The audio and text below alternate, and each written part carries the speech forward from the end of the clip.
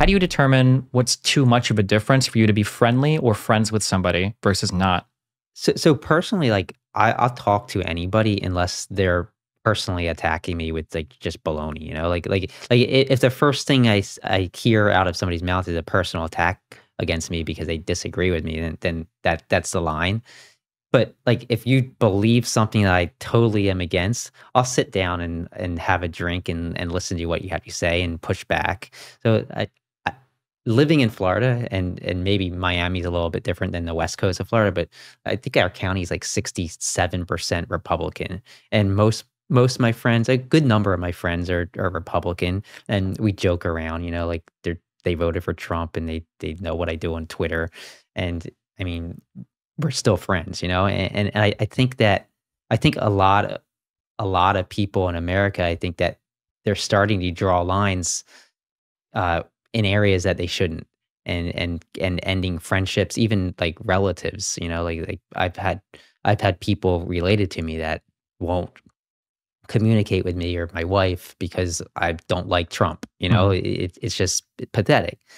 So I think that we're so much more divided now, obviously, than we were 5, 6, 7 years ago, and people need to kind of separate politics out of their personal relationships. Yeah, I think it would be pretty hard for me to say, "Oh, I'm not gonna talk to this person. I can't be friends with this person."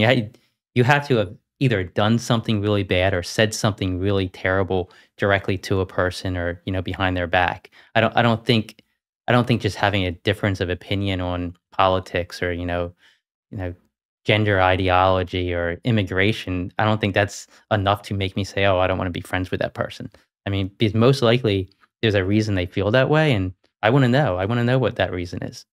Okay. I just realized I asked you a very content streamer brain question. I think I agree with you 100% for personal acquaintances. I guess from my perspective, it's interesting for me because a lot of the people I deal with are Like also like come online. on my stream. Yeah. So like content creators or other people. So like if I know a guy personally who believes in a particular thing that I think is like abhorrent, I won't say abhorrent, but I think this is like bad for the country. I don't think this is a good thing. I don't think I would not be friends with that person. But sometimes I'm confused online if there's a guy who he's polite, he's friendly, but diametrically opposed to me on issues that I think are crucial for the, composition of the nation and our future. Yeah, I'm just curious. I say I'm curious, but I guess you guys aren't like friendly with content creators online as much. So it's kind of a different Yeah, like relationship. I Yeah. feel like yeah, Twitter's a little bit different than that, you know, because you're not having these face to face things. There's Twitter Spaces, but it's Hmm. just voice and Yeah, well, I mean, I have frequent conversations with some Republicans on X, though, like in my DM box. Like we have friendly conversations. People I might debate in in X space rooms, How would or you feel? So, like, let's say you've got like a Republican and he's like a decently famous lawmaker or online content creator, and he's pushing the idea that like the election was stolen. Like, is that something to where like that's your political opinion? I don't respect your political opinion, but I respect our differences. But we can still like be friendly on a personal level. Would you be able to yeah, put that aside, or is there like a no, no. line for anything like that? Or? I think I could be friendly with them. I would definitely want to hear their logic and let them hear the facts and like give them the facts if they don't already know them. They should if they're a lawmaker. Mhm. I mean, I would interview somebody who's on the right. I would definitely do that if they're an election denier. I think it's important to give them like a lot of people say, "Oh, how dare you give this person a platform like Alex Jones? How dare you go on Alex Jones show or how dare you give this election denier a platform on CNN or MSNBC?" I think is important because that's the only way their logic can be challenged, where people can see both sides rather than just hear them say one thing and you say another thing. I think the conversation is what kind of might be that light bulb moment for people who believe that the election was stolen.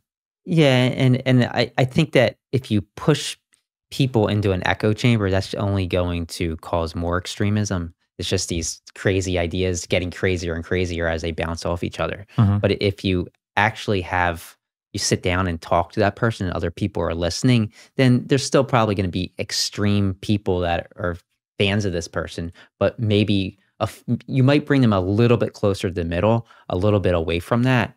Whereas if you just say, no, I won't talk, I think a lot of people on the left, and we were talking about this, I think a lot of people on the left refuse to have conversations with people on the right or go on shows, like go on Tim Pool. And I talked to Tim about that. And Tim hates my political takes, but I think going on to those shows, it number one, it tells those people that you're willing to listen, and number two, it allows them to hear the other side where they might not, the audience might not actually hear that other side in a normal situation.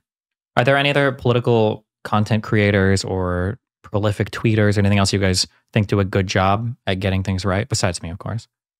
Like, I don't know. Like, I mean, Are there people that you watch consume their content regularly on YouTube or Twitter? Or? I don't really watch too much content for, political stuff. Like I barely even watch the mainstream media. Like I don't really watch. I think that Chris Cuomo, I think I like his takes because I feel he doesn't care anymore. Like he's not stuck on CNN. He can say what he wants, and he's with News Nation now, and he not everything he says is things that people on CNN will agree with.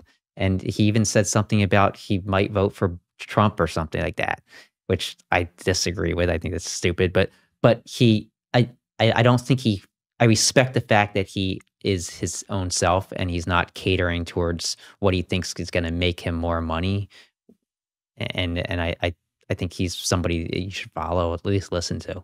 One thing this is a huge complaint that I have. There's two parts to this. One is people are way too black and white. I think that's just like a human thing in general. People are very black and white on things.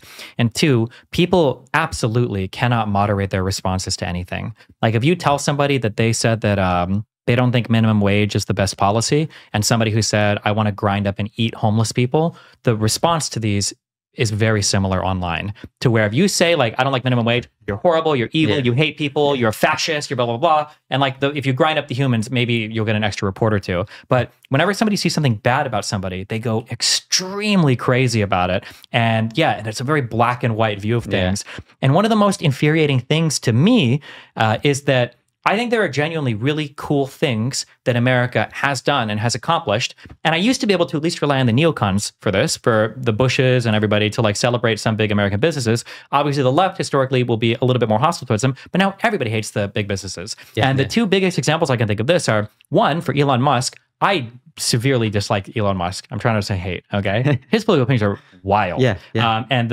in my opinion, the mismanagement of X, just because Twitter was such a great branding, drives me crazy. That platform drives me crazy. Just, God, he drives me crazy. But undeniably, SpaceX is awesome, okay? We had no real private rockets in the United States, like very little, if any, progress being made on the front. And now we have rockets that come back to Earth. That's super cool.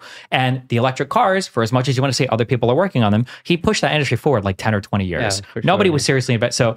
But if you're on the left, you can't give Elon Musk credit for that because he's like an evil guy. And then the flip side for Republicans, I think it is super cool that through the power of globalism, diversity, and capitalism, and then through government action of warp speed, we created an amazing vaccine in record time using collaboration from companies and countries across the world. Trump as president. Yes, partially because Donald Trump pushed this hard. But conservatives will never give anybody credit for that because they hate the vaccine. And it sucks that even on the few things that we should all be able to agree, like these are cool things that America does together. And even if we hate each other, at least we like get shit done sometimes. It's cool. Like though every single accomplishment has become a victim of like political hostageness to where... So true. Yeah. God, that drives me insane. Especially related, to both of those things. Yeah. There's no middle ground, like nobody can say this is good. And then the person that disagrees with them, other things can't say this is good. So like I feel we need to definitely get back to that. And we had it. I mean, even under Obama, we had it, even though the conservatives hated him. But I mean, there's still things that we could find common ground with. Mm-hmm.